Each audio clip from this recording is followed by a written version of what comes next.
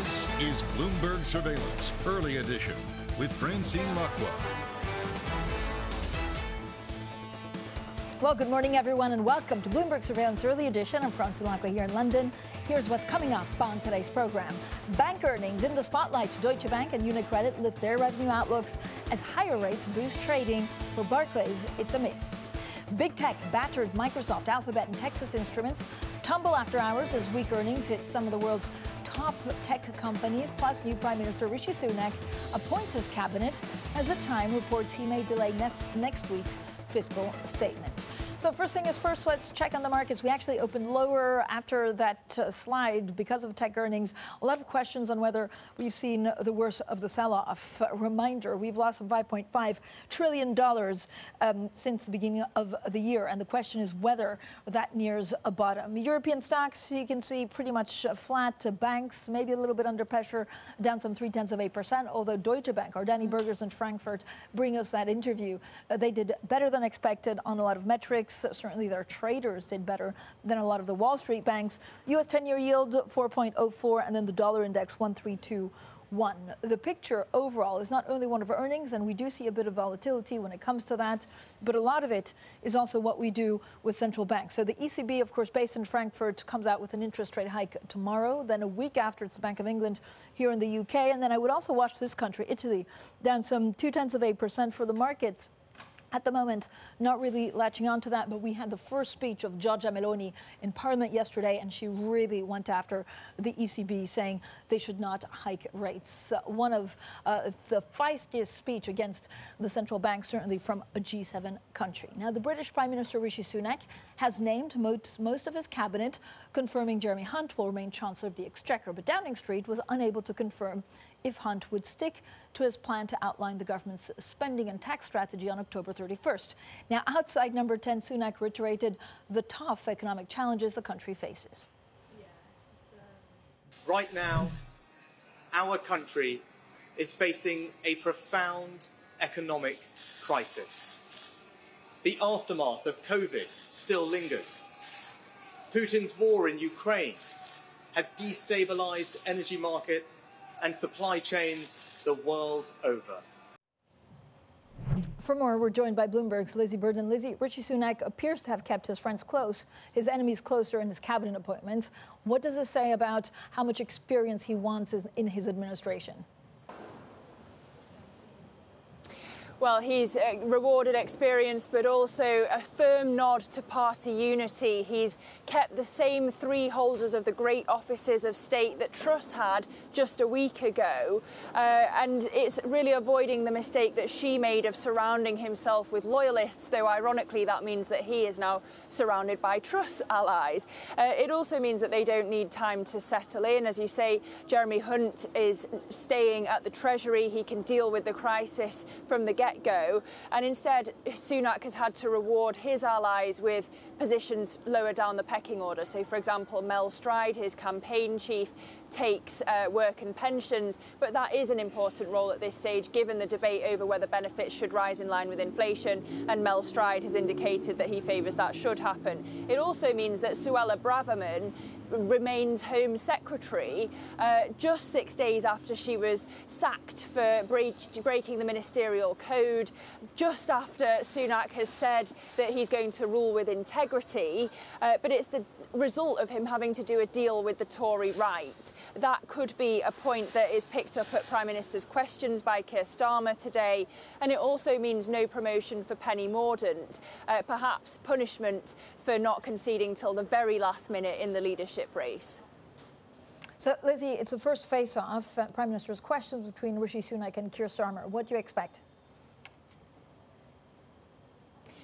Well, it's billed as boring versus boring, Francine, but that's a welcome thing for many in Westminster and around the country, that we've got this new era of British politics, mercifully, many would say. One of Labour's main criticisms of Rishi Sunak when he was Chancellor, the line used to be, we'd do the same thing, but we would do more of it and faster. So it may be more difficult for Starmer to oppose Sunak.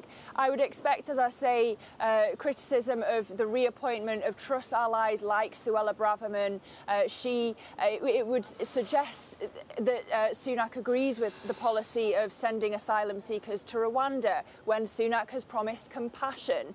But Sunak really headed off a lot of the criticism you would expect Starmer to make today. For example, calls for a general election, by saying in his speech in Downing Street yesterday that he's going to deliver on Johnson's mandate from 2019, hence the references to Brexit, levelling up the National Health Service. He addressed the concerns about his predecessor's mistakes and the concerns as well that he's too rich to deal with people's real struggles in this cost of living crisis. But interestingly, a YouGov poll says that 2/3 of people continue to think that Rishi Sunak is out of touch with ordinary people. Lizzie, thank you so much. Lizzie Burden there with the very latest on the UK. Now let's get straight to Themos Fiatakis. He's Global Head of FX Research at Barclays. Themos, when you look at the UK, the most interesting bit is, of course, whether we have the fiscal plan, the Halloween budget, as it was dubbed, on Monday, because then on Thursday we have the Bank of England decision. If this gets delayed to post-BOE, how problematic is it for the Governor, Andrew Bailey? I think a big part of how the Bank of England has basically described the problem is that you have a very difficult underlying situation and you have an overlay of fiscal policy which can either change the situation for more hikes or just reduce the amount of hikes that they need to do, but still the bias is for higher rates. There was a very seminal speech by Ben Broadbent last week that basically described that even in the presence of some fiscal easing, you would still need to undershoot what the market is pricing. And, Sunak is probably standing for a little bit less fiscal easing than before. So the overall setup for the Bank of England is a setup where they need to hike, but less than what is priced in. And how far less will depend on the budget. And, I think that they're, for the next meeting, they don't have enough information to rely on in terms of that bit. But Themos, I guess the market, and I don't know whether the market is under or overpricing this, right? But the market is afraid of what happened about 4 weeks ago, which is we didn't have the fiscal plan, the BOE does something, they're not aggressive enough, the market crashes. This time we had a call between the Chancellor and the Governor. So is it this time differently if two sides speak to each other? Does it really matter to the markets if the fiscal statement is postponed as long as they speak to each other? A little bit, as you allude, a little bit less than before, for sure. And, a big part of the reason is that the broader market assumption is that, particularly based on the market knowing Sunak's platform from his tenure as Chancellor of the Exchequer, that it's not going to be a fiscally expansionary platform. So at the end of the day, the trade-offs that the Bank of England is facing are a little bit less punitive. They don't have to do as much as they would have to do, let's just say, on the budget that was released in late September. So that part of the detail matters less. But as you said, the key risk still for the market is that they get underwhelmed regardless of fiscal. Okay, Themos, what's your call then on sterling going forward? I think sterling probably weakens. The UK is facing two shocks. Obviously you have an external shock to energy prices that, notwithstanding the drop in natural gas prices, remains a very difficult shock to the economy, a stagflationary shock. The UK economy is also facing a decline in its labor force as a result of Brexit conditions. And that seems to be an additional layer of weakness for the pound, an additional problematic zone for the Bank of England. The pound has stabilized because the Bank of England is now priced to hike more, and the Bank of England will likely not hike as much as they're asked to by markets. And in this setup, given that this new government doesn't show a signal that it's going to particularly change the labor market situation by more migration, those dilemmas will probably stay. So this rally or relief that we're seeing for the pound, probably a little bit temporary. All right, Themos, thank you so much. Themos Fiotakis there, Global Head of FX Research at Barclays. Now, coming up, we'll discuss all the action in the FX markets and the implications also of a surging dollar. That's coming up next, and this is Bloomberg. Later today also, you don't want to miss Youssef's exclusive interview with the Saudi finance minister at the FII conference in Riyadh. I know I'll be tuning in for that conversation on geopolitics. This is Bloomberg.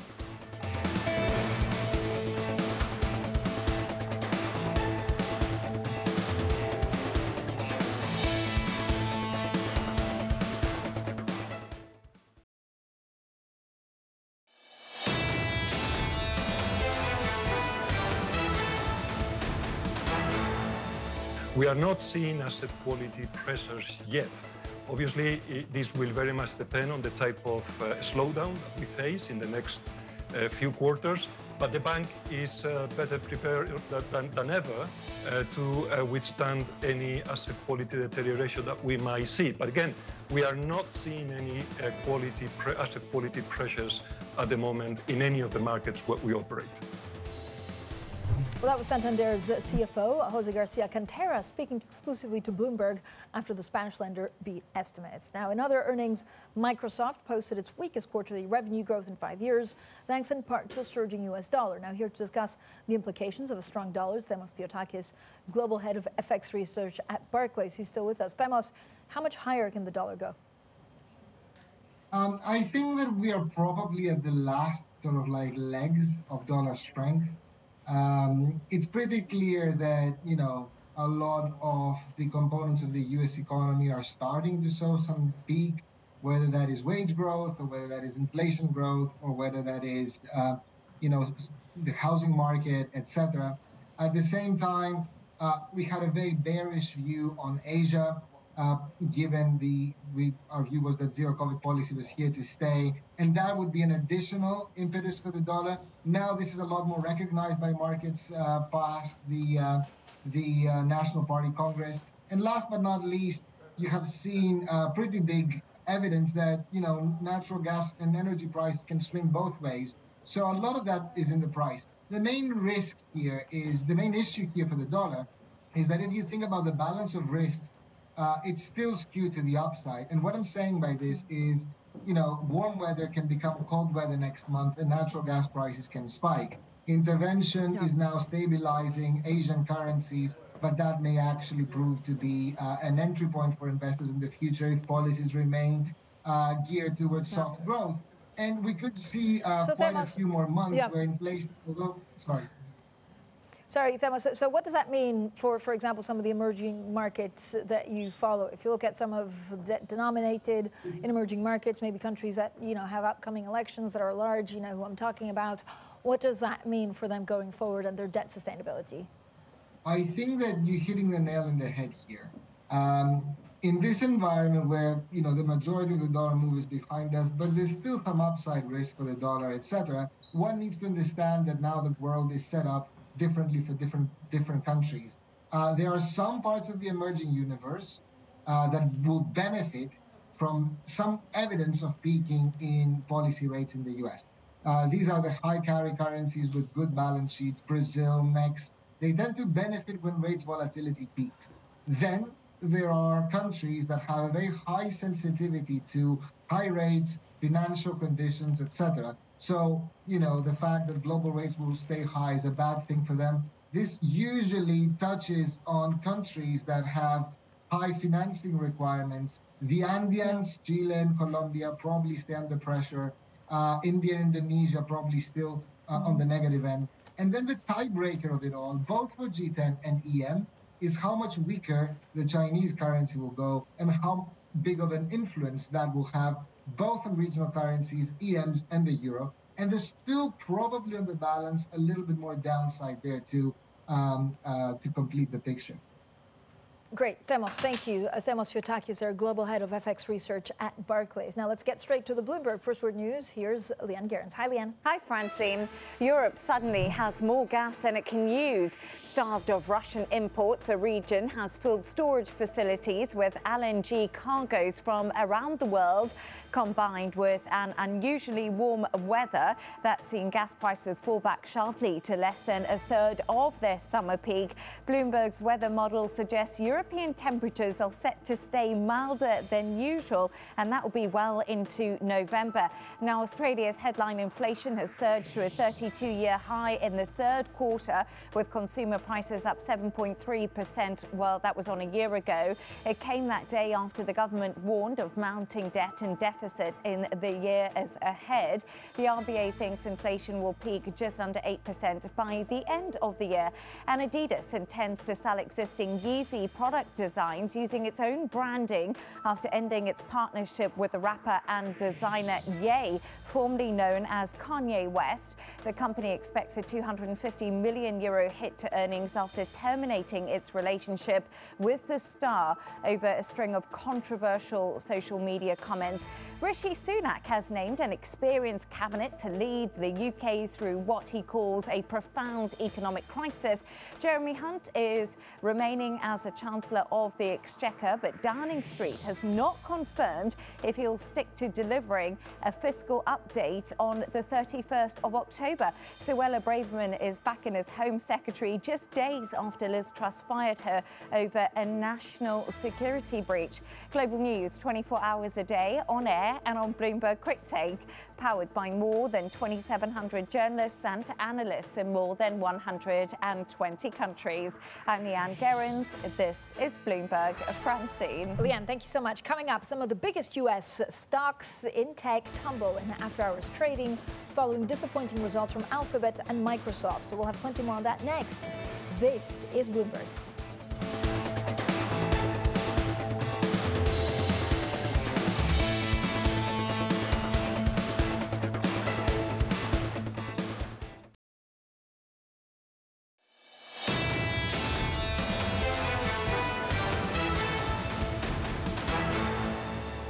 European aluminium is really suffering from the war. And we see that there is a paradox that a number of the producers has been self-sanctioning in terms of the Russian metal, while there are others that are buying the Russian metal and are gaining from the war in many ways. So we see that we are now calling for an action to sanction Russian metal.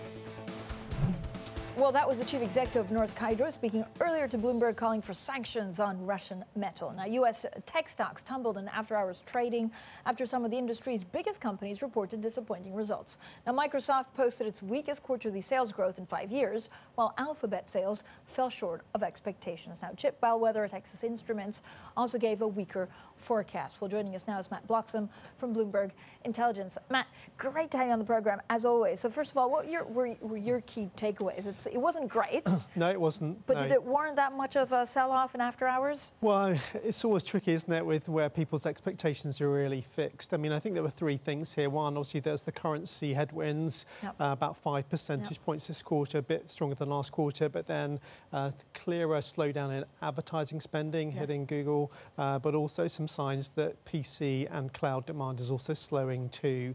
I think, particularly what Microsoft said about Q4 in terms of slower Azure growth, which is their main cloud platform. So, Matt, is it really Google? Is it the big one because it gives us more of an indication of future earnings performance for all tech stocks? Yeah, I think so.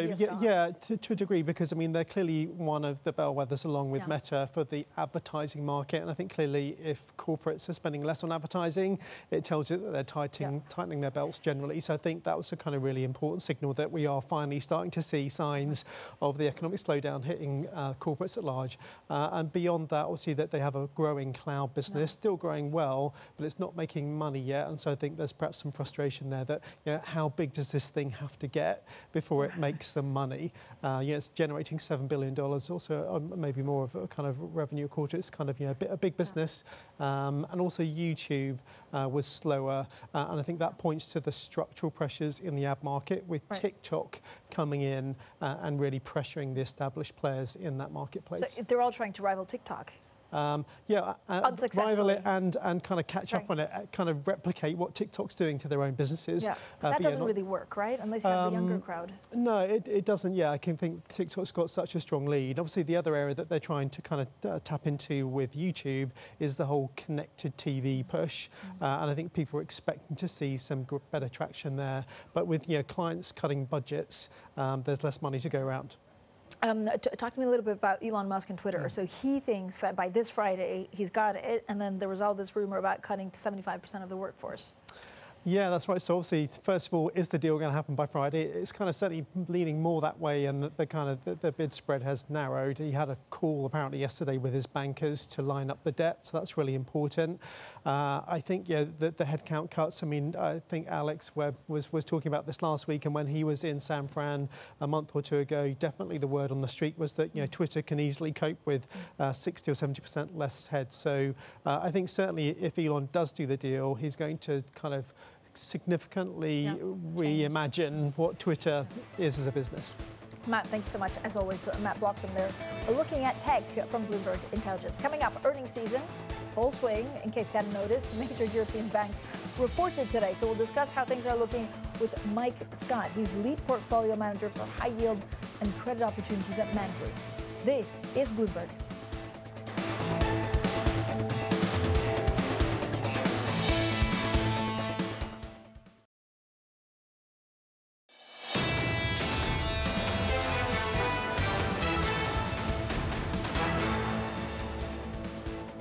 Bank earnings in the spotlight. Deutsche Bank and UniCredit lift their revenue outlooks as higher rates boost trading. For Barclays, it's a miss. Big tech battered Microsoft, Alphabet, and Texas Instruments tumble after hours as weak earnings hit some of the world's top companies. Plus, the new Prime Minister, Rishi Sunak, appoints his cabinet as the Times reports he may delay next week's fiscal statement. Well, good morning, everyone, and welcome to Bloomberg Surveillance Early Edition. I'm Francine Lacqua here in London. So earnings season picking up pace with inflation looming over quarterly results. Let's discuss all of this with Mike Scott. He is lead portfolio manager for high yield and credit opportunities at Man Group. It's, of course, the world's largest publicly traded hedge fund firm. So, Michael, thank you so much for joining us. First of all, when you look at banks in general, so this is your specialty, right? You do high credit. When you look at the sustainability of some of this credit in banks overall, are we in a better place than we were 10 years ago? I would say we're certainly in a better place from a credit perspective.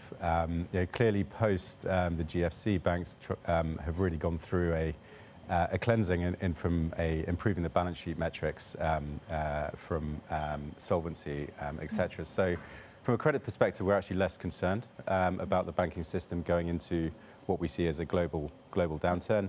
But nonetheless, we do think that earnings will likely become pressured as we go into 23 from rising provisions. I mean, 3 weeks ago, it's pretty scary what happened on the gilt market. And we were hearing about some huge margin calls with some operators also potentially going bust if the Bank of England hadn't intervened. Well, I think that was a very interesting period. And I don't think it was necessarily just solely a UK problem. I think what it does highlight is the hidden leverage that exists within the financial system, not least just in the banking system, but also in the shadow banking system. I think we've seen numbers where our total assets in the pension industry in the UK are 500 billion, but actually there's 1.5 trillion of invested assets. And clearly from these derivative contracts, when there was a significant margin calls from the rising gilt yields, it's had a very clear impact and devastating impact for some of these pensions. But Mike, so as we go into QT, I mean, this is an extremely uncertain time because you see parts of the markets, part of the banking, and we mentioned shadow banking during the break, where people have been swimming naked, right? Which is not the same business if your leverage is 1%, if suddenly interest rates go to 5%. Where do you see the fault lines? Absolutely. So from a credit perspective, so we work in some investment grade and certainly is always at the bleeding edge, I would say, of a downturn and a rising interest rate environment. we certainly see defaults picking up. Yeah. And I think what is interesting actually about this cycle is actually from a high yield perspective, high yield bond market perspective, companies are coming into this from actually a position of strength. They have spent the last 2 years terming out their debt, which has actually meant that default pressures we think could be, well, certainly increase, but certainly won't be comparable to what we saw in the GFC. But this is what, 20% of possible defaults, or is that too high? I think that's very high. I think in a bearish case, we could see high single digit. I think in our base case, we're likely to see mid single digit. But nonetheless, we are coming from very low levels currently. And as we go into a broader global downturn, that is very much going to be a feature of 2023. I mean, how difficult at this point is it to see, the banks that are in more of a precarious situation than others? Again, I mean, we didn't see any margin calls, for example, on some of the big commodity players or hedge funds that maybe were expecting at the time of the invasion of Ukraine. But then you could have a whole other set of problems. So I think from a financial side of things, as I say, from a credit perspective, we do see the banking sector in a much better state than it was 10 years ago. So from where we do have concerns, however, in credit markets is very much more in the loan space. Right. So where companies... Mortgages? So as in leverage loans. Okay. So these are a close cousin, I would say, to the high yield bond market. And many of these businesses are unhedged from an interest rates perspective. Just to give you a stats, 30% of businesses in the leverage loan market in Europe are hedged for interest rate rises. So that's 70% of the market is unhedged. And that was before going into a more difficult demand backdrop. So we do see default rates being actually more problematic in the leverage loan market than we do in the high yield bond market. And this is what, for the UK, or is there a difference between UK and Europe, or do they have very similar patterns? They have quite similar patterns insofar as both economies or major economies have felt a very strong terms of trade shock. And that has been driven by the energy crisis, and as you say, the war in Ukraine has been a big driver of that. I would say that from a European UK perspective, the market is already pricing in to some degree quite a dire backdrop for 2023. I think we see actually moving over to the US, that's not the case. Right. So actually the US market still needs to price in what we expect to be a recessionary type backdrop for the US as well in 2023. So Mike, when you look at your charts and when you look at some of the high yield credit, where do you see the signals of distress coming? I think they have been building already, and the initial sectors to really to show credit distress already have been primarily very affected by interest rate rises. So the property sector, for instance, consumer durables, etc. But I think as we look into 2023, this is certainly going to morph into more traditional cyclicals in the way of industrials, cap goods, basics, automotive OEMs and suppliers. But as I say, I do think that from our perspective, whilst default rates are going to certainly increase in the high yield bond market, they may not be as we don't expect them to be as severe as they were in the prior recessionary backdrop. Mike, what's your highest conviction call? So our highest conviction call currently, and where we're paid for the risk that we take, we think non-cyclical cash generative businesses with very strong pricing power. So we like areas of healthcare, we like areas of consumer staples in particular. Often these businesses have very strong asset backing as well. So from a creditor perspective, we not only get fairly resilient cash flows, but we also get security from the assets that back those credits as well. Mike, thank you so much for coming on TV today. Mike Scott, there, lead portfolio manager for high yield and credit opportunities at Man GLG. Now, coming up, we'll recap what we've heard so far from European bank earnings. We also look at market reaction. This is Bloomberg.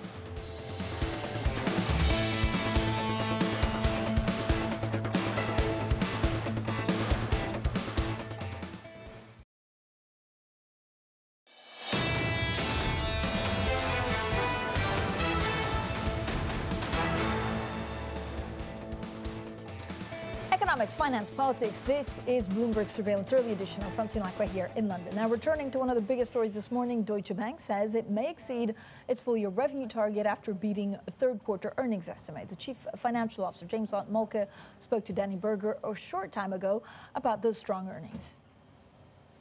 what we're focused on is having a portfolio of businesses that can sort of create some earnings stability throughout the cycle. And you're seeing that now with very strong FIC and relatively weak or very weak origination advisory. I think that will sort of change again, or there'll be a rotation in 2023 as volatility begins to stabilize. The markets now, I think, have a clearer view of terminal rates for interest. I think there'll be a settling once we have visibility into the path of both interest rates and the economy. So as that deal flow then comes back 2023? And I think at that point the deal flow begins to come back. In a sense, macro shifting back to micro at a point in time, at which point origination advisory and for example, the credit business within FIC markets would likely start to come back. When do you see that happening? When in 2023? If I had to guess, it would be the second half of next year. So I think there's still some time to go on this more volatile environment. As you say, it's important as well, the businesses that we have that have large deposit books and who are based on growing loans, so corporate bank and private bank, they're now seeing real momentum, benefiting from interest rates, but also client activity. But when it comes to those riskier loans, the leveraged loans, is now the time, until the environment normalizes, to get low to the ground, to cut back on risk? Well, look, our commitment pipeline at this point is down to only about $2 billion, and we think we've marked that now appropriately to the current conditions. It's a feature of the leveraged debt capital markets that there'll be a backup every once in a while when financial market conditions change. The banks work through their pipelines, and then as investors and also issuers find sort of a more accommodative environment and more predictability in terms of pricing, the market reopens. And you're beginning to see that already in the third quarter. Deutsche Bank Chief Financial Officer James von Moltke speaking there to our own Danny Berger. Well, Danny's in Frankfurt for us. So, Danny, great interview. Can you walk us through some of the numbers from Deutsche Bank? Yeah, Deutsche Bank's story really is one that reflects the entirety of the banking sector we've seen so far this year. So the volatility means that trading numbers were strong. FIC revenue, that was really strong, easily beating most of Wall Street. Interest rates, those also giving them a lift. Net interest income was higher as well. But similarly, like the rest of the banking sector, advisory and origination was very weak, perhaps weaker at Deutsche Bank than a lot of other banks. Of course, that business is a bit smaller than we see elsewhere, but that fell 85%. You heard in that interview there, he does think that it will come back in the third quarter, or rather by mid next year. But still is painful and costs are higher. So those two combined might be part of the reason we're seeing some of the weakness in shares this morning. So the business may still be strong, Danny. Deutsche Bank also operating in a difficult economy. What did he tell you about that? Yeah, he sees a 2% recession in Germany next year, but it's not just that. It is a permanent shift that Germany is going to have to go through. It is, he called it, a deep restructuring that will last many years. It's changing energy policy. It's changing trade with China. It's changing exports. And then there are also risks. He doesn't see them in the banking system, but he does see them spread out through these financial markets that regulators perhaps have less leverage over. He talked to me about that. Take a listen. The market is uncertain how much of the risks and where has gone into the non-bank sector, the less regulated sectors, and so is there sort of, there are going to be shoes to drop in that area? That's probably the greatest degree of focus. And then also what we sometimes call cross-asset risk, so ways in which asset markets talk to each other that models sometimes don't predict. Those are two areas that we're looking for and looking out for potential risks and surprises. Yep. So, Danny, Deutsche Bank CFO, they're also telling you some advice, I love this so much, for Credit Suisse. I'm sure they loved it. Yeah, look, it felt right to ask Francine because, of course, it's the biggest story in banking at the moment, but also Deutsche Bank more than 3 years ago had to go through the same process of doing a restructuring, a large one, in order to get that investor confidence back. Von Moltke said it came down to being decisive, to having disciplined execution. And so I said, okay, give me exactly what is your advice to your peer going through something similar? He said, they've got to be patient. They need to have their eye on literally every detail. And you have to bring your people along. Of course, Francine, that people question, retaining talent, we know that's been a bit of a stick in the mud for Credit Suisse. Yeah, so difficult as people leave the firm. Thank you so much. Our Danny Berger there, great interview with the Chief Financial Officer of Deutsche Bank. Now, as we've been hearing, a big week for earnings banks. Well, bank earnings. Santander, Barclays also reporting. We also had UniCredit. So let's get our resident expert from Bloomberg Intelligence on the banks. He is Jonathan Tice. Jonathan, great to have you today to really try and unpack like the millions, I mean, maybe not millions, but the dozens of banks we're getting this week. Who's strongest? Well, I mean, we've seen very good revenue across the board. I think if you look at share price reactions, for example, yesterday HSBC a little bit harsh. CFO did leave, but a very strong set of numbers. Look at Santander today, a very comfortable beat on revenue, but a small cost miss. So when you say who's strongest, everybody's getting the uplift from net interest income.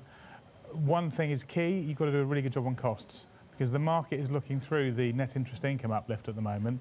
They're looking at what management are doing with costs. They're also looking at guidance on bad debt and provisioning.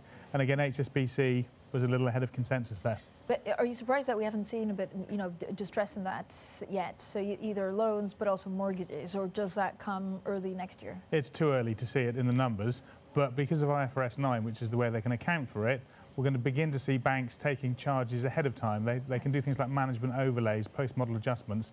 This quarter and a lot more next quarter, we're expecting to see banks build the buffers, because also you lower your ROE. You don't want the regulators and the Bank of England and the ECB looking at revenues and saying, hang on a sec, you guys are making 15% ROE just because rates are going up. Here comes a new windfall tax. So provisioning will be used as well, I think, by the banks to try and stave off measures from regulators. So are you expecting a lot more of those provisions to be, I mean, when does it hit? And is it more UK banks compared to European banks? I think probably more UK at the moment. And I think Lloyds and Barclays today, Lloyds and NatWest will be talking about this. The bigger banks, BNP, for example, has a very sensible policy. They kind of smooth it anyway, so we won't see any negative surprises there. It's the Santanders of this world with the big EM businesses. That's where if you do get a move, they move very, very quickly. What did you make of Barclays? Decent numbers. They're doing well on costs. FIC was decent. I think all in all, they're doing a very good job.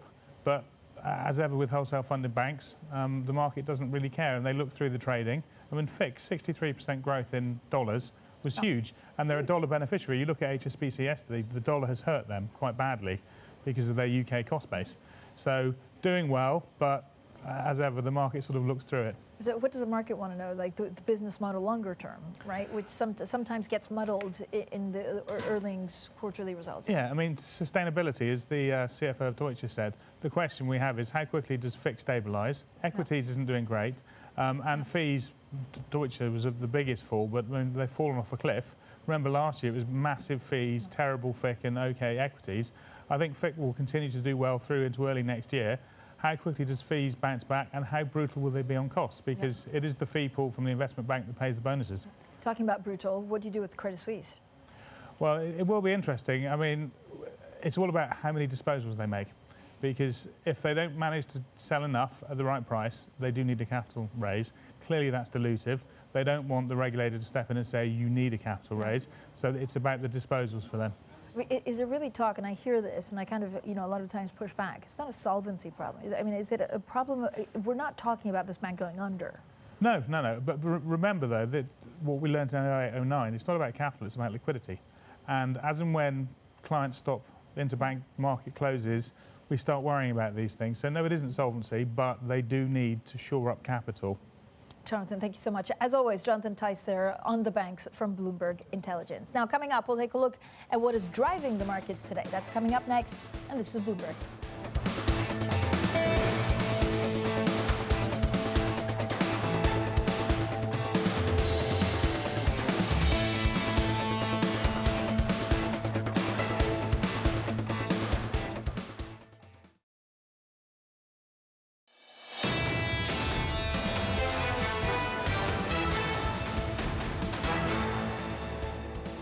Economics, finance, politics. This is Bloomberg Surveillance Early Edition. I'm Francine Lacqua here in London. Now let's get straight to the Bloomberg Business Flash. Here's Leanne Gerrans. Hi, Leanne. Zara parent company Inditex has agreed to sell its business in Russia to the Middle Eastern Daher Group. The deal will preserve a substantial number of jobs in Russia, with the company picking up most of the store rental contracts. In June, Inditex, the world's biggest clothing retailer, said it was taking a €260 million provision for shutting operations in Russia and in Ukraine. General Motors beat Wall Street's consensus third-quarter profit estimates on record revenue, adjusted profit of $2.25 a share, surpassing analysts' projection of $1.89. GM also maintained its full-year profit thanks to strong sales of its luxury Cadillac SUVs and largest trucks. We're seeing still very strong demand for our products. We're seeing strong average transaction pricing that we continue to be able to build on. And so, we are starting to see inventory build just a little bit, but well below levels that were in the past. So overall, we're still seeing a very strong consumer for our products. And Adidas intends to sell existing Yeezy product designs using its own branding after ending its partnership with the rapper and designer Ye, formerly known as Kanye West. The company expects a €250 million hit to earnings after terminating its relationship with the star over a string of controversial social media comments. Intel's self-driving technology company Mobileye has raised $861 million in one of the biggest US IPOs of the year. Shares priced above the marketed range. At the IPO price, the company has a market value of more than $16 billion. Intel will still control Mobileye. And that's your Bloomberg Business Flash. Francine. Leanne, thank you so much. Now let's get more on what's moving markets in the second hour of equity trading with Bloomberg's Joe Easton. Joe, thank you for joining us. We look at the banks, we look at technology. Yeah, so obviously a big earnings day, as you mentioned, the banks taking a lot of focus. Obviously some individual stories going on there with Deutsche Bank, Santander as well. But they're all really facing the same kind of dynamics at the moment. Higher central bank rates is by far the most important thing for any bank at the moment. It's really a big kind of payday for them. But obviously the downside is the potential for a slowdown in loans, particularly in the UK with the mortgage market crisis, consumer credit cards, that kind of thing. So it's kind of a strange situation where banks are getting a big boost at the moment from the rising rates, but are also very wary that they could see a drop down in their loans coming through. Joe, what do we do with technology? So it wasn't great. No, it's. I think it's looking pretty scary, actually. Some of the numbers that you're seeing, some of the declines that we've seen in, Google, Microsoft, pre-market, not looking great at all. Kind of makes sense, given that they're so entrenched in the global economy and have so many suppliers and other businesses that are dependent on them. But then you have to think, how much further can these stocks go?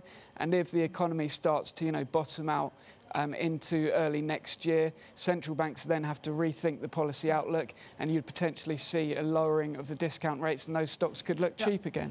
So I think there's obviously a lot going on. And then, Joe, tomorrow, ECB. So this is a big one. And then we had actually the new Italian Prime Minister going after the ECB in her first speech yesterday. Yep, so ECB tomorrow, obviously most people looking for a 75 basis point hike, but I think there's a lot of division in the central bank there.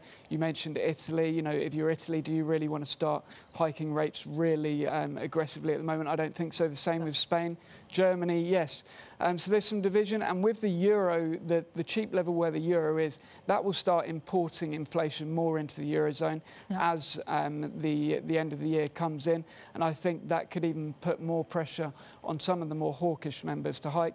But the other periphery members will be less keen to do so. OK, you have stocks to watch, or you were looking at the stocks, and we're cleaning our houses less. Yeah, that's coming from Reckitt in the UK. So Reckitt obviously make Lysol, a couple of other big brands, but they say that the hygiene business is dropping. Sales aren't as good as expected. We're all not cleaning as much as we were during the pandemic. We didn't have much else to do. We were all cleaning, and now we're not doing so much of that. Oh, come on, Joe. People, clean your houses. This is like our word of advice for Wednesday, right? I mean, I should start cleaning my house more. Yeah, Reckitt will want you to do so. Yeah, guilty as charged. Joe, thank you so much. Joe Easton there with the stocks to watch as well. Bloomberg Surveillance Early Edition continues in the next hour. Kriti Gupta, Kailey Leinz in New York, or Anna Edwards here in London, and this is Bloomberg.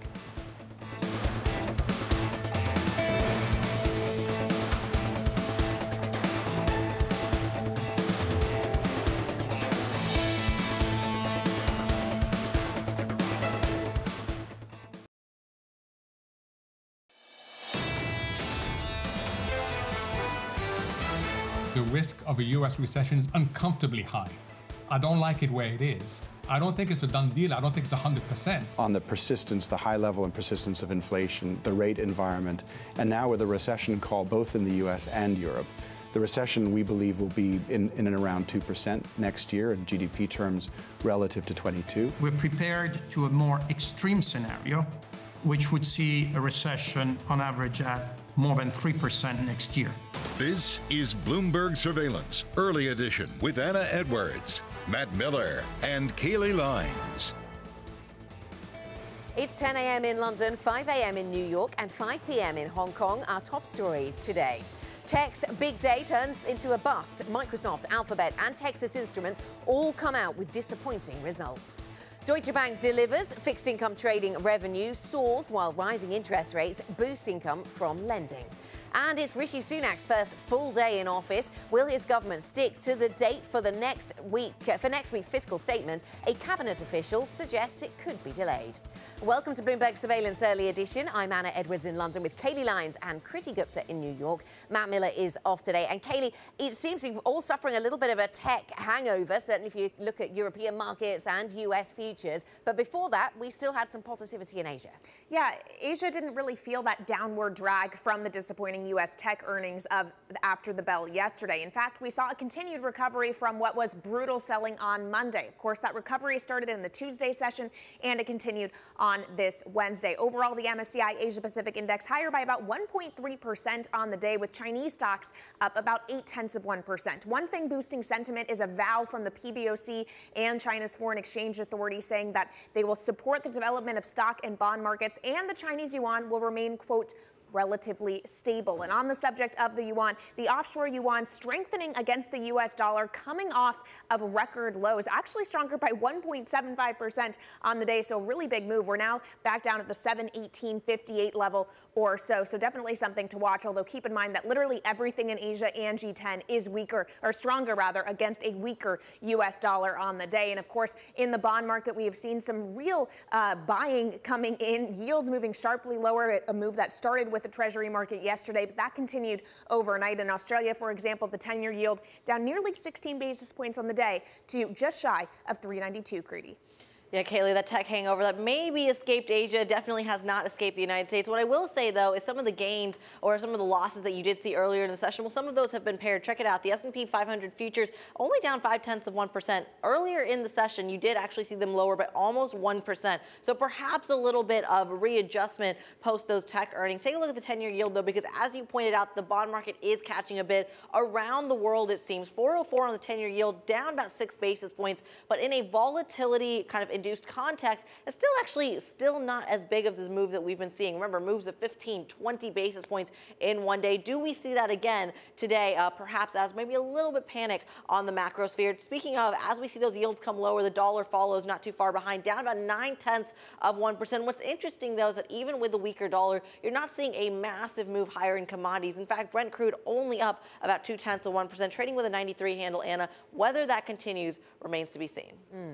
Yeah, we've seen quite a bit of volatility, actually, in that oil price just this morning, Kriti. Let's have a look at the European picture, and it looks pretty mixed, actually, and we're caught between a number of different narratives here. We've got the positivity, perhaps, coming from a lower, at the margin, very recent lower yield environment. That seems to be the most recent developing story, attached to weaker data out of the US. That might leave room for risk assets to rally. But on the other hand, the tech story is not positive, and we've got a mixed picture for earnings here in Europe as well, with recession fears on the horizon. So all of that playing into a mixed story for Europe. Here's a few of the businesses reporting today that I picked out to talk about. Santander, the Spanish bank, down by 3.4%. On the map, you can see that Spain was weak, and partly it's to do with Santander. They actually delivered numbers that showed that, just like many of the other banks in Europe, they're in a bit of a sweet spot where the net interest margin is getting a boost from the higher rates environment, and we haven't really seen too many questions about asset quality deterioration just yet, although there's a fear that's coming. Costs a bit of an issue at Santander, according to some of the analysts. UniCredit, this stock up by 4%, showing some of the same dynamics I described describe in terms of the banking sector and net interest margins, and also pleasing the market, it would seem, with some of the guidance that they've renewed and improved for another quarter. Heineken is down by 10% today. This is the beer maker, of course, and their trading volumes, the amount of beer they sold actually went up, but not as much as had been anticipated, and cost, once again, an issue over at Heineken.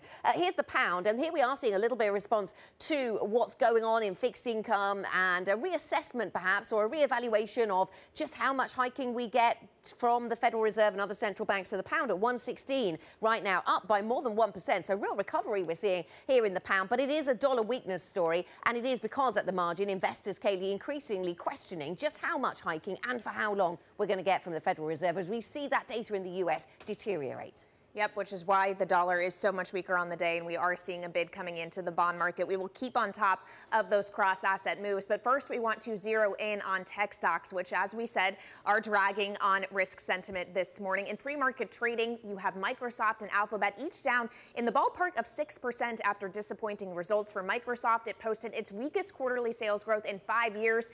Alphabet sales fell short of expectations as well. Alex Webb of Bloomberg Quick Take is joining us now for more. So, Alex, sentiment wasn't overly bullish going into these results, and yet somehow the bar was still too high.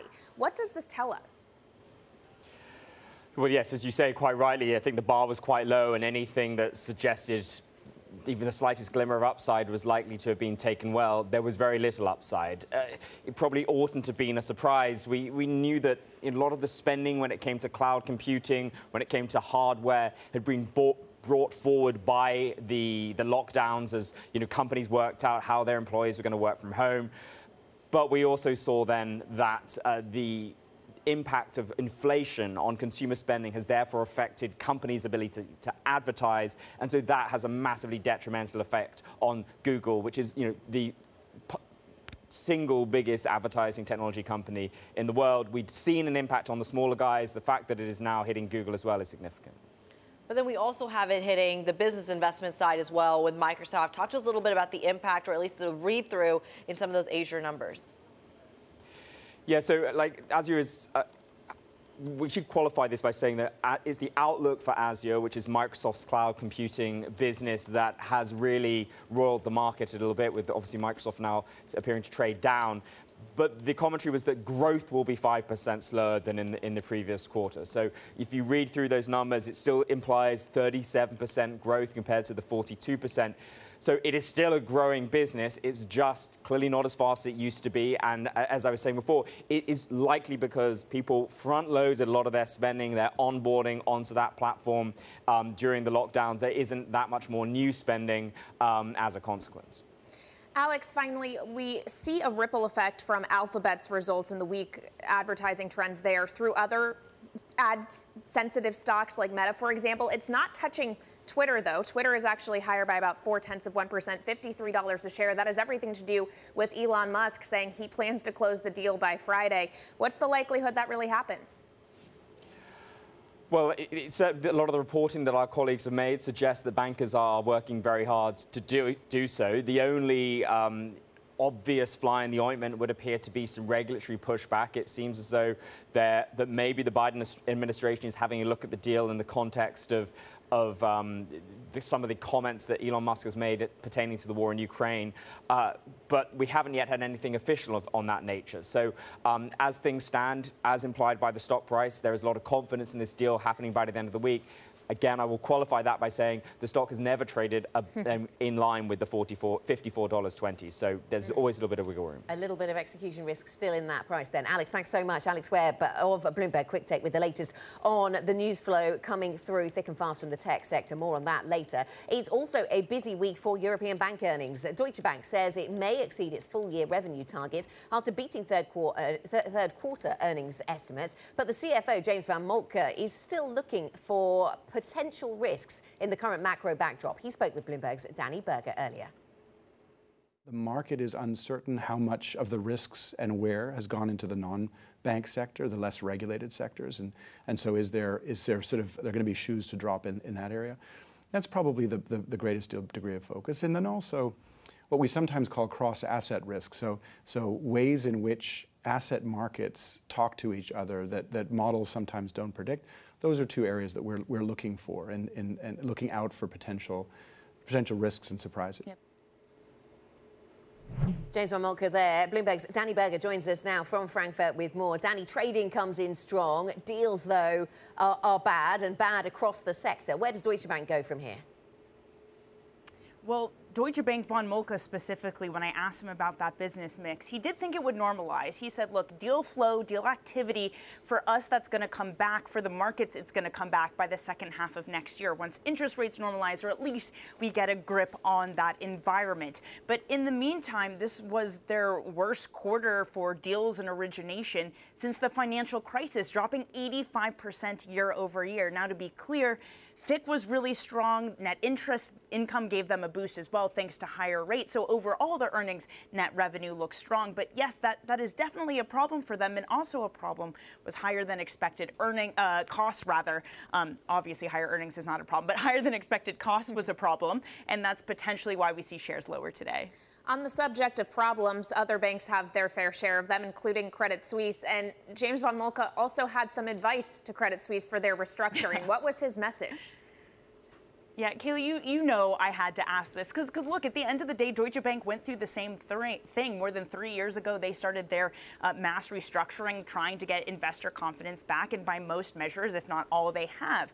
So he said, look, the key to that success, it's about being very decisive, taking action, sticking to it. And then I said, okay, then what's your advice to Credit Suisse specifically? And he said for them that they need to be patient, very, very focused on literally every detail, and they need to bring their people along. Of course, we know talent retainment at Credit Suisse, that certainly has been an issue for them. Danny, thanks so much. Bloomberg's Danny Berger from Frankfurt with the latest on the Deutsche Bank story. Let's get to UK politics. UK Prime Minister Rishi Sunak named an experienced cabinet to lead the UK through what he called a profound economic crisis. He confirmed that Jeremy Hunt will remain Chancellor of the Exchequer, but according to Foreign Secretary James Cleverly, Sunak may delay an economic plan scheduled for next week and watched closely by the markets. Bloomberg's Lizzie Burden joins us now from Westminster. Lizzie, what do we know then about the October 31st date that we have marked in our diaries, marked in our calendars as important for a fiscal statement in the UK? Well, Rishi Sunak's been meeting his new cabinet for the first time this morning, including the returned Chancellor, Jeremy Hunt. So we'll be expecting confirmation later today. James Cleverly, of course, the Foreign Secretary, hinting at a delay. And of course, it wouldn't be surprising if Rishi Sunak wanted to delay this because it's going to be a premiership-defining fiscal statement. Jeremy Hunt has said himself he's going to have to take eye-wateringly difficult decisions, although Hunt has hinted that he personally wouldn't want to delay the fiscal statement so that the Bank of England can take account of it and so that potentially there could be a smaller rate hike from the Bank of England this time. The good news, though, is that former BOE and OBR official Charlie Bean has said that the fiscal black hole that Jeremy Hunt's going to have to shrink is now smaller. It's now £30 billion rather than £40 billion by his estimation because of Rishi Sunak's effect on calming the markets. Well, Rishi Sunak has also appeared to have kept his friends fairly close, his enemies even closer when it comes to his cabinet appointments. What does that say about his administration? Well, it's been a firm nod to party unity. He's kept the three holders of the great offices of state in the same positions they were last week. A bit of a change in the middle for Suella Braverman, the Home Secretary, but she is the most controversial reappointment because she was sacked only 6 days ago for breaching the ministerial code. Yesterday, Rishi Sunak was professing to be bringing back integrity to Number 10, and yet Braverman is back, and it seems to have been because of the deals Sunak had to make with the Tory right to get into Number 10. So you can expect Keir Starmer, the opposition leader, to raise that point at Prime Minister's questions in his first face-off as Prime Minister with Rishi Sunak later. But it's also meant that Sunak's key allies have had to have rewards lower down the pecking order. So, for example, Mel Stride, his chief campaign officer, becomes Work and Pension Defence Secretary, although that is an important role at this moment, given the debate over whether benefits should rise in line with inflation. He thinks they should. But it also means that Penny Mordaunt hasn't had a promotion. She didn't look very happy coming out of number 10 yesterday, but perhaps that's her punishment for only conceding to Rishi Sunak at the very last minute. But really, the need for party unity has meant that Rishi Sunak, as you say, has had to keep his enemies closer than perhaps he'd have liked to.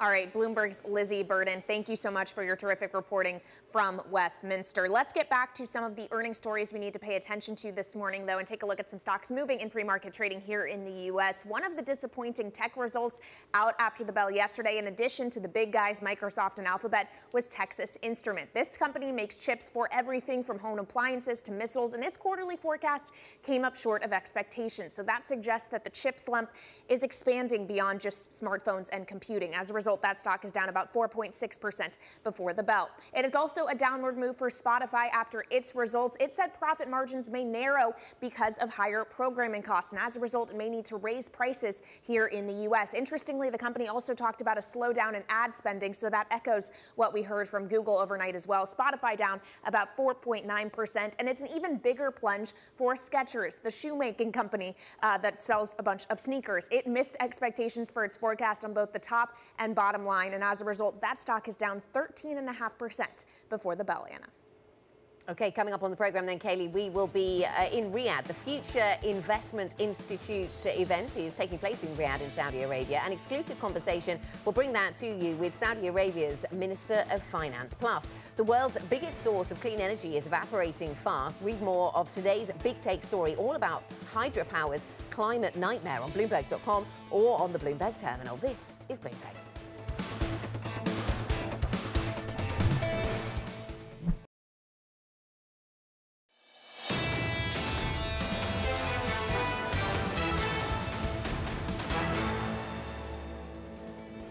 This is Bloomberg's early edition. I'm Kriti Gupta alongside Anna Edwards and Kailey Leinz in New York. Matt Miller is off today. I really want to dive in here with a terminal chart that really caught my eye about housing prices. This is enormous because this actually moved the market yesterday through the bond market, ripple effect into the stock market. For our radio audience, stick with me. Basically, we're looking at S&P CoreLogic Case-Shiller data from 20 cities. The housing prices around some of these major countries actually dropping quite a bit, the most, by the way, since 2009. At the same time, you see mortgage rates really rising quite quickly.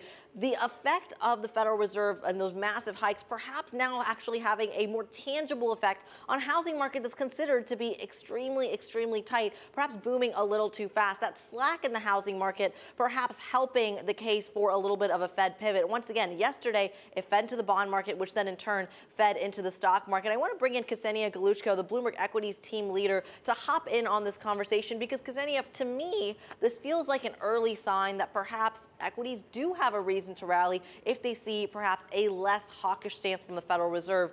Do you agree? That's right, yes. So housing prices are starting to finally calm down, and also consumer confidence is plunging in the U.S. And this is good news for inflation and the Fed's fight to lower it, obviously. So yes, perhaps the stock market can start pricing in a potential pivot, but I think the Fed's comments so far have been very hawkish. They are reiterating that they're going to keep raising rates. They're going to stay hawkish for a while until they really see inflation peaking and starting to fall. And it might still take a couple of months or even a couple of quarters. And Ksenia, that's really interesting then, isn't it? Because this potentially opens up a really big question and a really big opportunity, and the market's been wrong-footed by the thought of pivoting before and is very mindful of that. Where do we see the bottom as now for stocks? Because I know Goldman Sachs thinks we're not there yet. Well, yes, so it depends on who you listen to. So Goldman Sachs indeed says that the U.S. stock market, despite the plunge that we've seen this year, has not priced in recession risks and a possible escalation in the Ukraine war or other geopolitical fears. But it seems like it's their worst-case scenario. So they do say that there's potentially 20 or 30% downside for the S&P 500 if the U.S. recession does come through. But at the same time, we've got Morgan Stanley's Michael Wilson saying that actually he forecasts a 15% bounce for the S&P 500 because because it has bounced off that very important technical level of the 200-week moving average. So we could see upside from here. Okay. Yeah, is it still a bear market bounce or is it something more material? Ksenia, thank you very much. European stocks very much in limbo today. Ksenia Galuchko joining us there with the latest on the markets. And for more insight and analysis into the markets, MLive Go is the function to use on your Bloomberg terminal. That's where you'll find the Markets Live blog. This is Bloomberg.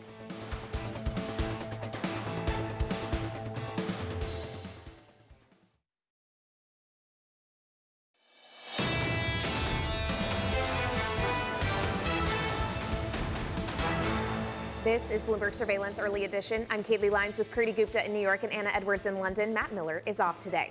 Now keeping you up to date with news from around the world, here's the first word. President Biden congratulated new British Prime Minister Rishi Sunak in a phone call yesterday. The two discussed the Russian invasion of Ukraine and challenges arising from China. The two also talked about the unresolved issue of the Irish border after Brexit. Last month's pickup in Chinese business activity wasn't enough to change the country's grim economic picture. The economy slowed in October as car and real estate sales weakened. Meanwhile, China's global trade and small business confidence contracted. All this according to Bloomberg's aggregate index of 8 early indicators. The European Union's executive arm will lay out plans to drastically cut pollution levels across the bloc today. That could potentially eliminate more than 70% of the 300,000 premature deaths annually over the next decade. Overhauling air pollution will bring the EU closer to guidelines laid out by the World Health Organization. And New York is still the most expensive rental market in the U.S., but Boston has now passed San Francisco for second place on the list. According to listing company Zumper, the median one-bedroom rent in New York is now $3,860. Boston rose almost 6% this month to $3,060, while San Francisco is $40 less. Coming up, we will go live to the Future Investment Institute event in Riyadh with an exclusive conversation with the Saudi Arabia Minister of Finance. That conversation is coming up next. This is Bloomberg.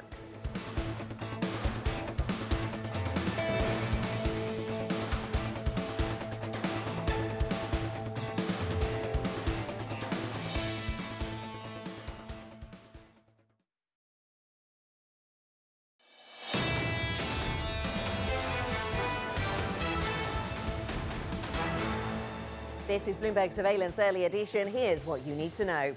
Tech's big day turns into a bust. Microsoft, Alphabet and Texas Instruments all come out with disappointing results. Deutsche Bank delivers. Fixed income trading revenue soars while rising interest rates boost income from lending. And it's Rishi Sunak's first full day in office. Will his government stick to the date for next week's fiscal statement? A cabinet official suggests it could be delayed. I'm Anna Edwards in London with Matt Miller and Kailey Leinz in New York. In fact, not Matt Miller, apologies. Kriti Gupta with us. Matt is off today. And Kriti, what do you see in the US futures picture? Because tech has dominated overnight, a sell-off in all things big tech as a result of some disappointing sales numbers. Yeah, exactly. No worries, Anna. The resemblance is uncanny with me and Matt Miller. But to your point on futures, like that's he really was in the room. Absolutely. He's still here in spirit. The truth about futures, though, is exactly what you said. You do have this macroeconomic fear that what Alphabet and what Microsoft is actually kind of indicating is the slowdown in a recession, essentially what the market is perhaps pricing in for about a year now. But also put this into some perspective from a technical level. You have had 2 days of gains that have been pretty fast and furious on the S&P 500. Some idea here that perhaps is the start of some sort of sustainable bull market rally, at least for those who are long on the equity market. Today, not so much. So a little bit of a pullback. Even in just the last 30 minutes, you've seen futures go from negative about 0.5%, now lower by about 0.8%. And it's not alone. The bond market also catching a bid here because you are seeing 10-year yield drop as well, about 4 basis points, 4.06 on the 10-year yield. And with those yields lower, the dollar follows. The Bloomberg dollar index down about 0.6%. But even as you see a weakening dollar, not all of it is translating into the commodity space. Remember, there is that inverse correlation given a lot of the commodity contracts are priced in dollars. Nevertheless, Brent crude hovering at about a 93 handle, Kailey.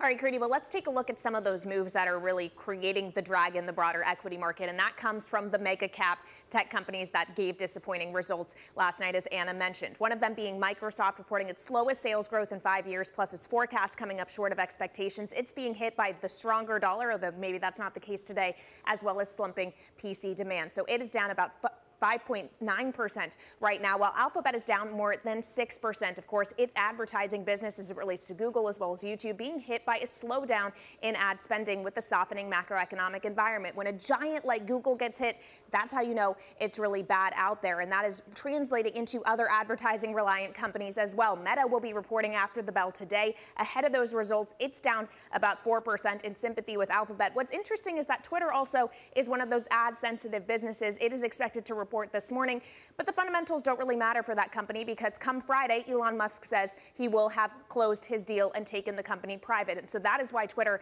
is higher by about 0.5% this morning. 53.03 is where we trade at the moment. So still not quite at that 54.20 deal price. But Anna, clearly the market is raising its expectations that that is ultimately going to go through. Yeah, you just have to watch the Elon Musk Twitter feed, I suppose, to get the news that matters when it comes to Twitter's stock right now. Kailey, this is what we see for European stocks. The stock's 600 here in Europe, down by 0.2%. We do see some of the tech stocks under pressure as a result of that negativity around US tech. Here's where we're focused, though. The banking sector very much in focus today here for Europe. Santander, the Spanish bank, weighing on the overall Spanish market. This stock down by more than 3% this morning. I spoke to the CFO earlier. He was talking quite positively, actually, about the UK housing market. That's a big area of business for Santander right now. But in terms of the overall company, there are concerns around costs. And so that seemed to dominate thinking, according to analysts, despite the fact that obviously net interest margins have been rising for many of these European banks. That's been the focus for UniCredit and the market giving it the benefit of the doubt there. 3.6% higher for that stock. There is that dynamic around net interest margins, which is, of course, important. And the company has guided higher for the period ahead. So that also matters. Heineken is down by 10.5%. The drinks maker then giving an update to the market, which showed that, yes, volumes were rising, but not as much as had been expected by analysts. And costs, once again, costs were an issue in the banking sector. Costs an issue if you're making beer, it seems, no matter which sector, costs very much in focus. Now, it is the second day of Saudi Arabia's Future Investments Initiative, which is taking place in Riyadh. The conference convenes business, finance and political leaders. Joining us now from the event is Bloomberg's Yusuf Gamel Eldin, who is joined by a guest. Yusuf. Hey, Anna. Well, I mean, we've said before that there's a huge turnout at this event. There are probably about 5,000 people this year. We found refuge from the crowds, able to sit down with the Minister of Finance, Mohammed Al-Jadaan. Thank you for making some time in what is a very hectic schedule. Saudi Arabia is the fastest growing G20 economy at the moment. There's a lot going for Saudi Arabia. The rest of the world looks pretty bleak. What can you do to mitigate the impact of a potential recession in those other parts of the world? Thank you, Yusuf. It is indeed interesting times. I think the world is facing a lot of challenges, but the world also needs predictability, the world needs stability, and the world needs cooperation. And I can tell you in Saudi Arabia we have been planning for years, executing with really dynamic execution program, and we are seeing the results. The results are very positive. Unemployment the lowest in 20 years. Private sector is really booming. Investment is up, I think, about 16% compared to last year. Consumption is very strong. What you need is a plan, focus on execution, and then you need to deal with crisis. You need to make sure that you mitigate early, you are ahead of the curve, you take steps, as we have done over the last couple of years, to ensure that we are protected from these shocks. In terms of 2023, the IMF thinks you can pull in, 3.6% in terms of GDP growth. I'm wondering whether that matches up with your thinking at the moment from what you're seeing in the data. I think what we focus on is not the total GDP. In Saudi Arabia, we have the oil GDP and non-oil GDP. Vision 2030 focuses on non-oil GDP, and non-oil GDP this year is growing at 5.9. We believe that next year and the next few years are going to grow with similar number, 5 and north of 5%. What about interest rates? Those are going up. Liquidity is being drained from different parts of the world. I look at the SIBOR, which is a Saudi interbank rate. Those are at record highs for the 6 month. The spread to LIBOR has gone wider as well. What are you doing to alleviate some of the liquidity crunch in the system? I think there is a lot of liquidity coming into the system. There is a lot of liquidity coming from the government. There is a lot of liquidity coming from investment. And obviously we have a very strong central bank that is able to deal with liquidity. I don't think we have really an issue. We have a very strong banking system, and we are providing a lot of support to the private sector. Part of Vision 2030 is to enable the private sector, and we wanted to see the private sector grow. We are seeing that in investment. Look at the market. The market is up when a lot of markets around the world are down year to date. Saudi market is up. So there is a lot of things going on for Saudi and for the Saudi economy, and we will continue to support the private sector growth. Inflation has been under control. I mean, that's a good thing so far. But at the same time, it could go up a little bit in the new year in 2023. What measures are you looking at to take out some of the heat and cost pressures for consumers? Are you looking at maybe revisiting VAT? What we have done, I mean, looking just in the past 24 months, we have done a lot of steps to anticipate this. And we saw what is happening now almost a year before. And we decided to put a ceiling to the energy prices locally so that the economy is not impacted by increase in the energy prices. We have provided support to low-income households, and we really done a great job in making sure that we have a contingency plan when it comes to food. So we stocked more, we built more strategic reserves. We are continuing to do the same. As long as you are ahead of the curve and plan well and execute really dynamically, you will get the results that we are getting. The inflation is below 3%. We don't think it will go even higher than that next year. One of the things that's being talked about a lot, I mean, from what I've been seeing here, is U.S.-Saudi tensions. Now we are waiting for what the U.S. considers a retaliatory move, because what they're seeing is that the Saudis have taken an aggressive step forward with the decision. You know, of course, you can take the other side of that argument, but for the U.S. it's retaliatory. What would you do if an OPEC bill got passed, or is that something you're not even considering at this point? Let me tell you, I think without speculating what the U.S. is going to do, U.S.-Saudi relationship has been very strong for the last 7-8 decades. And we weathered a lot of circumstances and situations in the past that are very difficult. I think there are a lot of strategic partnerships and relationships and interests between the two countries. We are taking steps to make sure that we stabilize the energy market, and we'll continue to do so. I mean, we have been tested for years and decades and when it comes to energy market.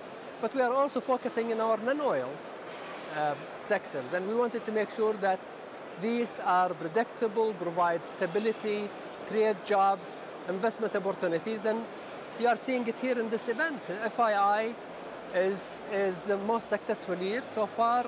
Investors are believing in the country, they see the results, and we'll continue to push on. I will not really be distracted by the noise. Closing question on Saudi Aramco. You're on the board of the company. They're pulling in record profits. Is there any visibility on an increase of dividend? I mean, that is for Aramco board, and Aramco also has a lot of plans to invest. They are investing in their capacity, they are investing in distribution lines, they are investing in gas, they are investing in downstream. I will not speculate what the board is going to decide in terms of dividends, but you know, at the end of the day, we'll have to wait and see what will happen early next year. Minister, it's always a pleasure. We've been doing this for a very long time together, I think probably close to 10 years. So thank you for making time again. That's the Minister of Finance, Mohammed Al-Jadaan. Anna, back to you. Yusuf, thanks very much. Bloomberg's Yusuf Gamal El-Din and Mohammed Al-Jadaan there, the Saudi Arabian Finance Minister. Really interesting conversation about US-Saudi relationships, crucial as they are in the oil sector. We continue to watch that carefully. Coming up on this programme, we'll get back to the tech sector. Big tech takes a big hit. The likes of Google, Microsoft and Texas Instruments falling in pre-market trading after posting disappointing earnings. More on that sector next. This is Bloomberg.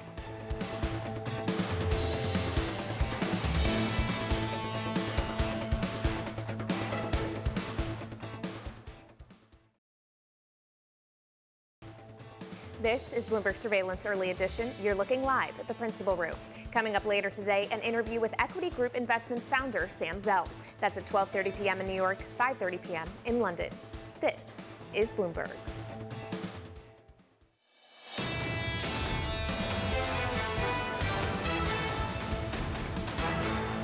This is Bloomberg Surveillance Early Edition. I'm Kailey Leinz with Kriti Gupta in New York and Anna Edwards in London. Matt Miller is off today. Well, U.S. tech stocks are down this morning and taking the broader market down with them after disappointing earnings from some big names. Microsoft posted its weakest quarterly revenue growth in 5 years, while Alphabet's revenue fell short of expectations. Each of those stocks down around 6% in pre-market trading, while Meta and Twitter are on deck to report today. Joining us now for more is Matt Bloxham of Bloomberg Intelligence. So, Matt, let's just start with Alphabet. If Google can't hang in there, what does that mean for everybody else in this environment? Yeah, I mean, it's definitely a kind of fairly significant warning about, the direction of travel for advertising budgets across big corporates. I think we've seen some similar surveys recently too, pointing to slower spend next year.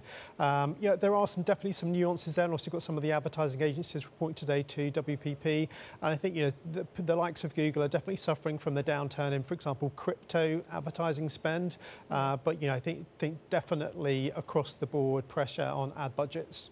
So that's the Alphabet story, and you're sort of broadening it to the ad story more widely. And I know that we've seen that in different advertising agencies around the world. So that was Alphabet. What about Microsoft? We also heard from them overnight. Yeah, Microsoft, actually, their numbers for the quarter were pretty strong, slightly better than expectations. It was more of what they said about the forward guidance, which was the problem. So Azure, which is their cloud computing business, they were talking about a 5 percentage point slowdown sequentially in growth. Still very strong growth, probably kind of mid 30% year-on-year growth. But, I think some sense there that the investment in technology upgrades is starting to slow, and some of that revenue is usage-based, and that as corporates see lower activity from their customers, that will translate into lower spending with Microsoft on cloud. So still good growth, but just not as good as people were hoping for. OK, so still a focus on cloud. And what do we know about the strength of the dollar and how that's impacting these businesses then, Matt? Because this was something we talked about last earnings season, and it hasn't got much better. No, in fact, it's got a bit worse. So I think it was about 5 percentage points of growth headwind for both Microsoft and Google this quarter, and it's about 3 percentage points last quarter. So I think obviously until we lap those pressures next year, it's going to be a problem, unless of course the US dollar strength reverses, which seems unlikely for now. So yeah, it's definitely a problem for those US listed companies. Well, Matt, what is the next leg of growth then? And when we're talking about cloud, which has really become this fast and furious transition, not just for Microsoft, but for Alphabet as well in their cloud business, and I dare to say even Amazon Web Services, if you start to see this pullback in business investment, what's the next leg of growth for a lot of these big tech companies? Well, it's a good question, and I think that the next leg of growth is essentially competing more directly with each other. Also, we've seen Apple push more aggressively into advertising. Amazon's doing the same thing. So I think it's more each other looking at their respective dominant businesses and trying to push for a share of that pie. How much can be blamed on Apple, Matt? It's definitely a significant factor. I think it's been more of a factor for Facebook and Meta, and obviously they report later today. They've borne the brunt of those changes to ad tracking. A little bit of an impact there for Google, but I think, certainly for Google overnight, it's more about the kind of broader economic slowdown and perhaps some of the structural pressures we're seeing from TikTok coming in as a quick grower in the digital ad space. And Matt, finally, in the ad space, Twitter would have some sensitivity there as well, but that doesn't really seem to matter right now. All that matters is whether or not Elon Musk does indeed close the deal on Friday, as he says he will. Given the kind of environment we're talking about, assuming he succeeds in taking the company private, what do you think happens next? How does that business need to be altered and run in an environment competitively and economically like this? Yeah, it's a good question, and I think obviously we've already heard some hints that he's maybe thinking about some significant headcount cuts, so kind of trimming the cost base substantially. He's obviously historically also talked about some kind of subscription model for that business too. So I think, yeah, particularly in light of a weaker ad environment, I think there's always been issues about whether Twitter's really properly monetizing its franchise in the ad space. I think a subscription model may well be something that we see under Elon Musk. OK, Matt, thanks very much. Matt Bloxham of Bloomberg Intelligence, thanks for bringing us up to date with all the themes from tech. And coming up later today, an interview with the DoorDash CEO. That is going to be right here at 5 p.m. in New York, 5 p.m. New York time, 10 p.m. in London. This is Bloomberg.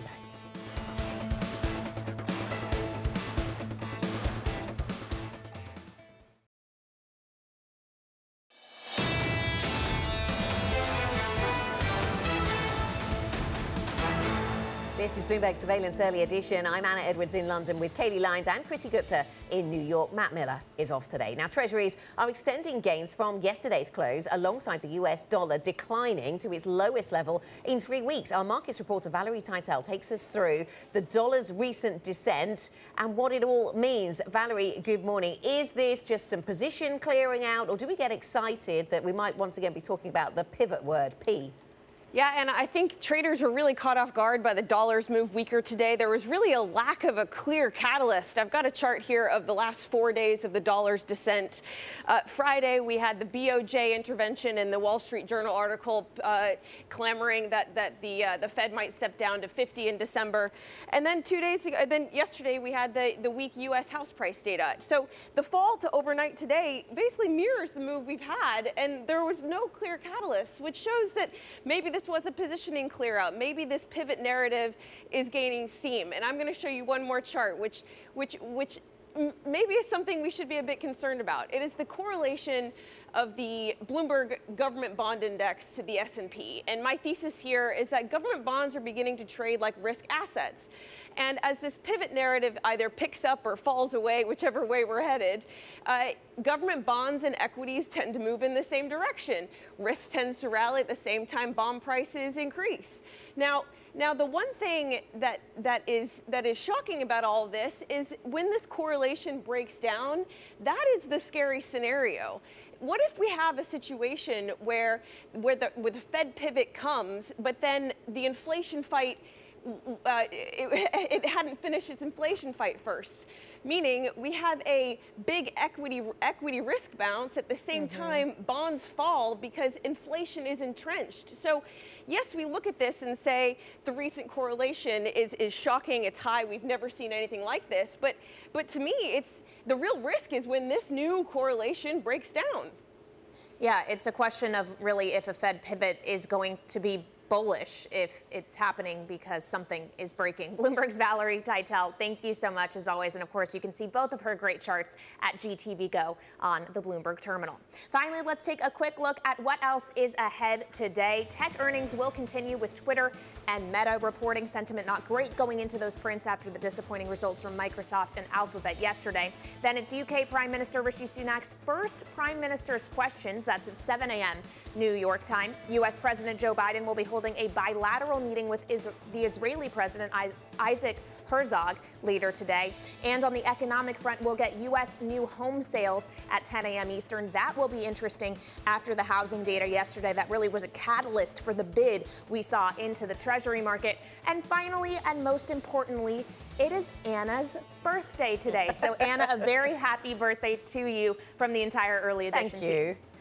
Well, I obviously know how to spend my time, don't I? What I got for my birthday is a stronger pound and some bank earnings to talk about, which is, of course, a thrill.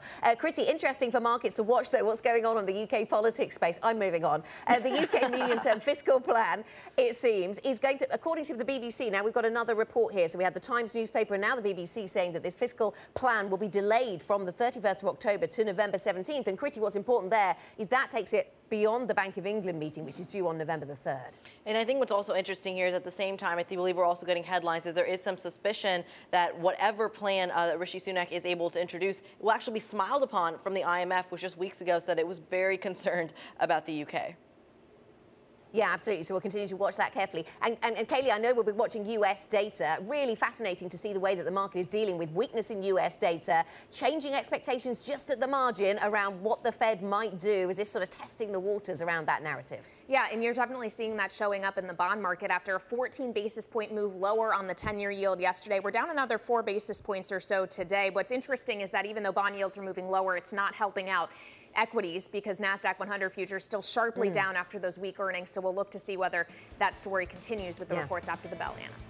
Yeah, the big tech effect there. That is it for Early Edition. Surveillance is ahead. They'll be speaking to Mike Wilson, Chief US Equity Strategist at Morgan Stanley. What significance does he attach to the weakness of the data? What does that mean for the Fed? We'll get his thoughts shortly. This is Bloomberg.